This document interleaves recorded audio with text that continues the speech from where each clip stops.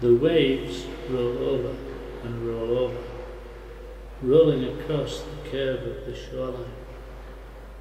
Their stereophonic splashes washing over, washing over. Silently, the sodium lights glaze the ripples, incidentally highlighting the ebb and flow. And all the while, the buoys and mark lights bubble and flicker. All of this view through the open bathroom door. The cool air is blowing across my chest hair. This after Yentl on Freud. Only pretending, wanting to remember this time, wanting to describe the space, describe the feeling.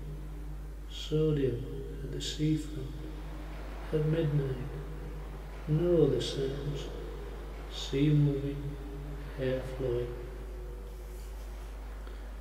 And earlier, Hockney saying painting. Painting is the real thing, a photograph could not capture. And you know, he is almost right. But behind me is the sink, and down below the window, a solitary one, a stranger passing, neither captured by the flashlight or the paintbrush, both unable to gather all the view. But with these words written down beside the corroded, glass-cracked, single-glazed window, with cream windowsill inside, and sky blue mottled paint outside, I can see out into the darkness and describe that now there is no horizon, a two-dimensional black space, a completely starless night sky. How would the painter work without depth and perspective?